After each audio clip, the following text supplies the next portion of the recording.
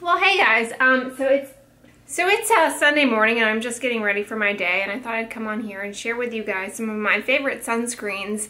You all seemed enthusiastic about that idea.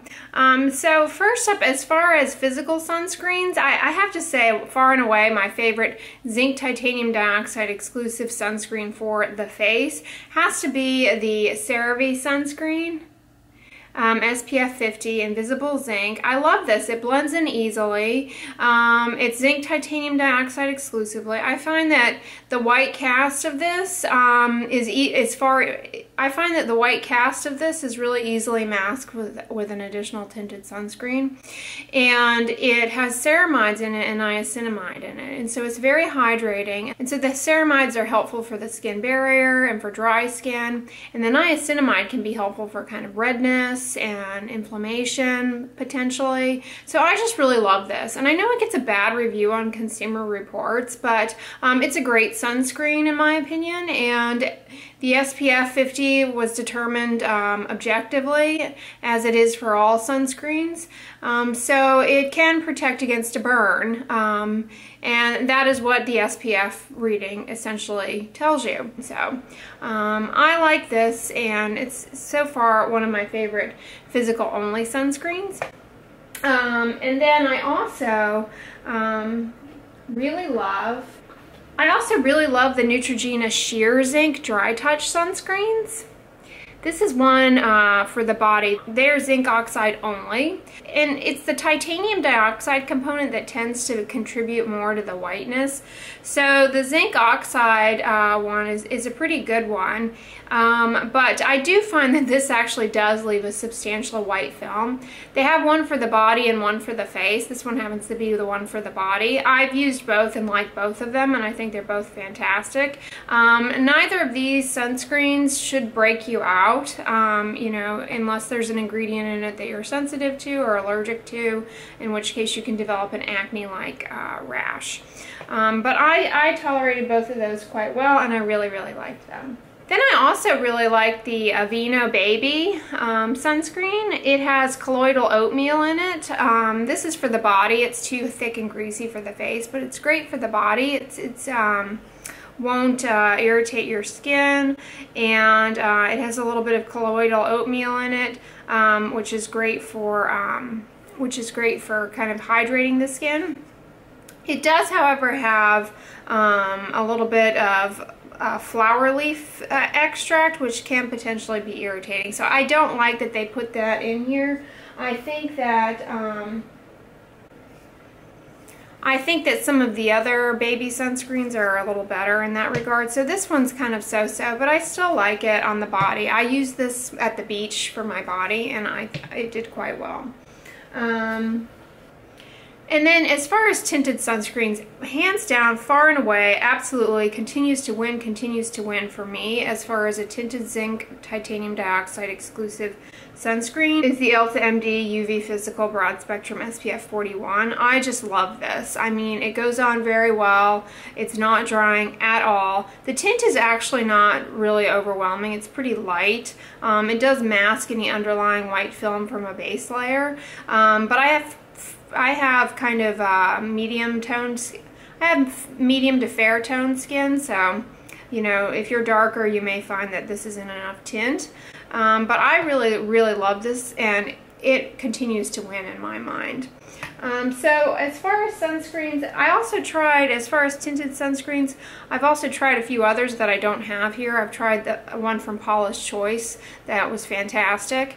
I've tried, I haven't tried the Coats one, but that's also supposed to be very good.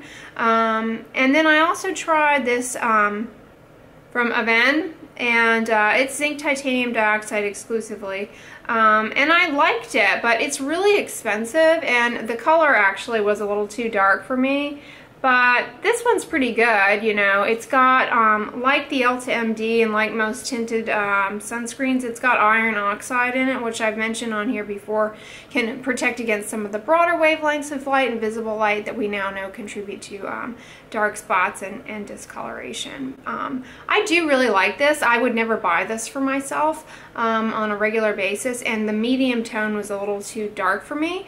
But I do really like it. It's fragrance-free, oil-free, should not, you know, break you out. It says it may stain fabrics, and I did kind of find that to be the case, actually. But this one is a good one. I don't know that it's worth the cost, and I'll just point something out to you guys. A lot of sunscreens, especially the expensive ones, are marketed as being luxury or whatever because they supposedly have antioxidants in them. And, you know, there was a study that looked at antioxidants in cosmetics, and 99.9% of them were like basically ineffective as antioxidants. Antioxidants are highly unstable in topical form. So, I mean, I'm just telling you that, like, don't fall for the antioxidants in your creams kinds of things, because it's a waste of money. It's just a marketing thing, and it's like, it's just an extra ingredient that's unlikely to be functional and is more likely to be irritating and allergenic. Same goes with vitamin C, and that's why I don't use vitamin C serums for that reason. So vitamin C is an antioxidant, highly unstable in topical forms and unlikely to be functional as an antioxidant when applied to the skin. So yeah, there's that one. I do like it, but I would not repurchase it. Now this is a sunscreen that you guys brought to my attention, and I've been trying out for the past 2 days. It's the Australian Gold Mineral Lotion, SPF 50. On glance at the ingredients of this, I like it a lot. It's zinc titanium dioxide exclusively. I think it speaks to many of you in that it's cruelty-free. It's fragrance-free, which I think is great because fragrance can be very problematic in skincare ingredients. And it's, you know, free of like parabens and things like that, which are safe, but if you are sensitized to them, can be allergenic, okay? So they're safe ingredients, but if you have a problem with them, they are not in this. And as far as, however, this does not work for me. I've tried it for the past 2 days, and my skin does not tolerate this whatsoever. And I'm suspicious of the fruit extract in this Kakuta plum fruit. I don't think that that's an ingredient that's great in skincare, honestly. I think it has the potential to be irritating. And you know, I'm going to keep saying this with regards to botanic extracts, but particularly in sunscreens. Botanic oils and natural oils, they're not a pure ingredient. They're kind of a mambo combo, and they're not stable. You know, they have the same shortcomings as any other ingredient. They lack the stability. They lack the stability to ensure function of what you might think that they could do as far as a benefit. And as they degrade, it's not that they degrade into something that's going to become like toxic. It's not like they degrade into some like life-threatening toxin, but they degrade, and as they degrade, little parts of them become more noticeable to your immune system, and they become allergenic and irritating. And fragrance is a classic example of that. Botanic oils are a classic example of that, tea tree oil, and you know, these antioxidants and things. So really less is more with skincare and skincare ingredients. And if they're like saying that their sunscreens got added this, that, and the other, I mean, really go scratching your head. But this one, in my opinion, is fantastic. Like I might feel I'd feel pretty comfortable recommending this to someone to try, but I would say save your receipt on this because I got a pretty bad reaction to this. I didn't tolerate it well. I don't know if you can see here up close. This is where I've been applying it, and I got what's called an irritant dermatitis from it, and I think it has to do with one of the botanic fruit extracts in it. And I have never had that occur with a sunscreen before, so I'm not going to be able to tolerate that, but you guys seem to love it, and you know, it seems like a good sunscreen as far as offering good sun protection, so I really like that. Alright, so that's sort of the physical or mineral sunscreen realm. A combination sunscreen, which if you missed my sunscreen Q&A where I kind of describe the differences, be sure you check that out. It's part 1 of my sunscreen Q&A. But a combination sunscreen has zinc oxide in it, as well as a few chemical filters as well. And this, guys, is winning in my opinion. This is the Elta MD UV Sport SPF. This is the Elta MD UV Sport SPF 50 broad spectrum sunscreen.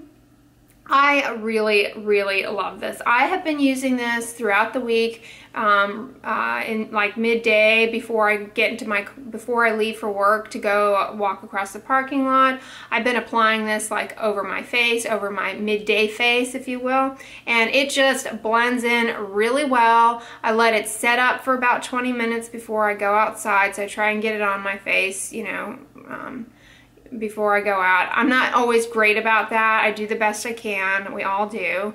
But this is a good one for reapplying throughout the day, just to continue to give yourself a little bit of sun protection. It's fragrance free, paraben free. It really doesn't have anything useless in it, and that's why I love this.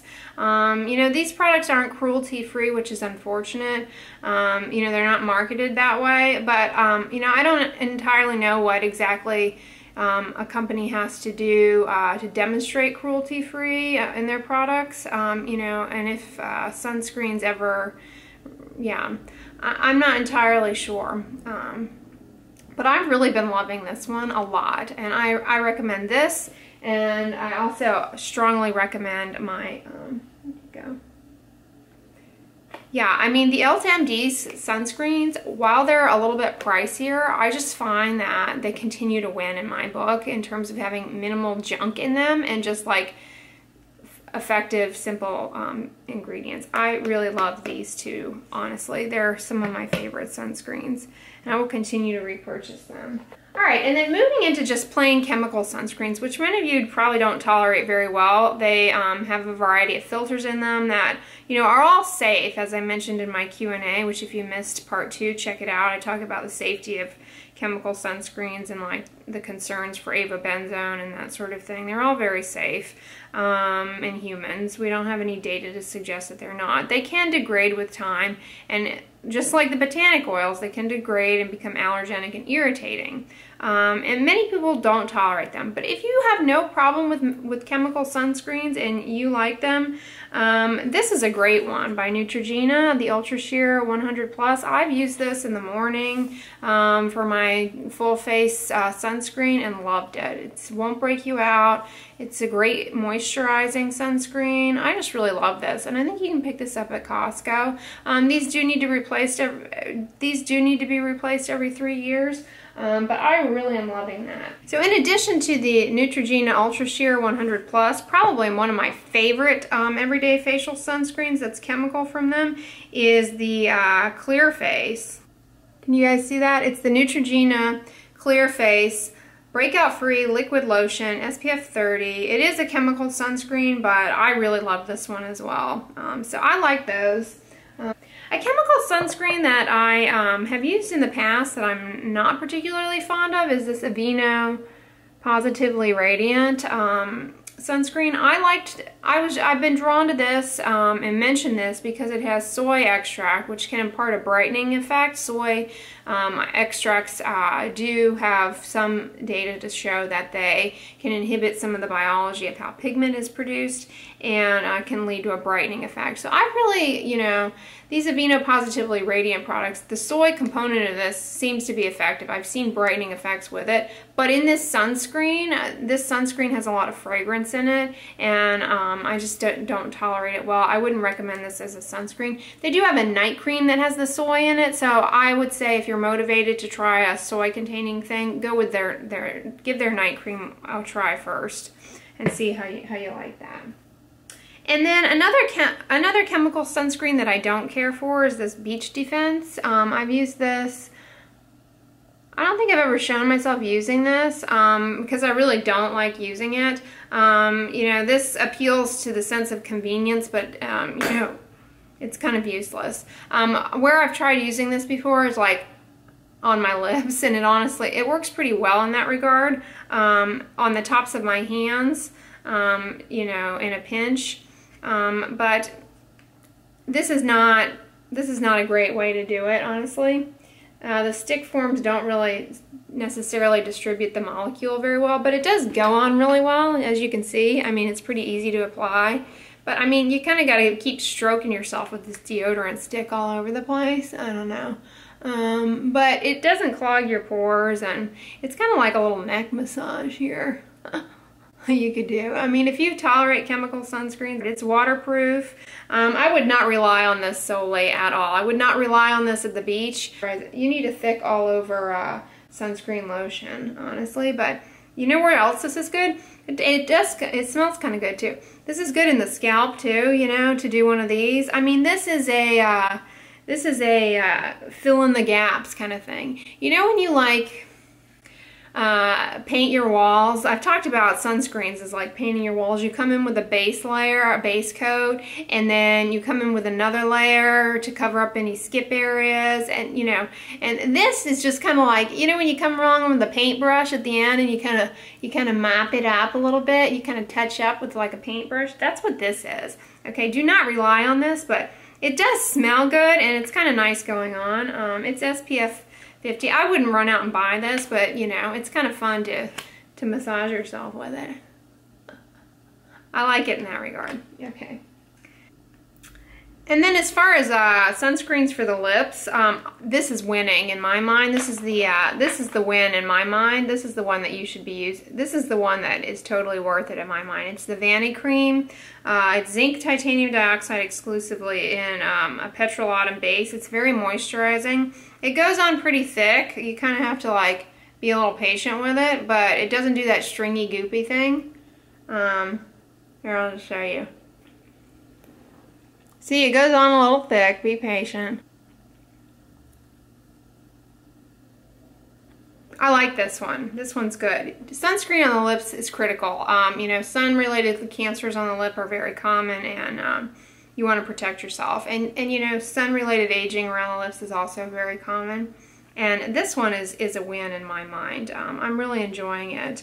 They also make a sunscreen that I love, and I was looking for it here in the apartment. I was looking for it, and I think I used it all up and tossed the bottle. But their sunscreens are fantastic. And if you're somebody who has sensitive skin, Vanny Cream products are fantastic. They don't have fragrance or, you know, any common allergens or things like that. So, you know, if you're worried about any of these ingredients, I really love Vanny Cream. I don't think they can make the claim of being cruelty-free, but they don't have parabens, they don't have fragrance, they don't have masking fragrance, they don't have lanolin or any of the formaldehydes or formaldehyde resins that people can become allergic to.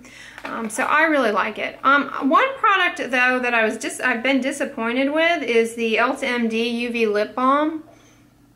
It has their transparent zinc, so it's got zinc in it. It's a combination sunscreen. And I find that this actually does the stringy thing, and I get irritation from this. So this hasn't worked out well for me at all. I don't think this is a good one. Some of you guys have said good things about the Sun Bum ones that have a nice fragrance in it. Those are chemical sunscreens though, so if you're sensitive to chemical sunscreens, they may not be a good choice for you. If you are sensitive to chemical sunscreens and someone who every sunscreen that you use burns or whatever, do try this one on your lips and see what you think. I think you would tolerate this one quite well. So as far as the sunscreens that I've tried and used and have in the house, those are some. So that's kind of a rundown on all my favorite sunscreens and some that, you know, I've tried and didn't care for. I hope you enjoyed this video. Give it a thumbs up, share it with your friends, and as always, don't forget, sunscreen and subscribe. I'll talk to you guys tomorrow. Bye.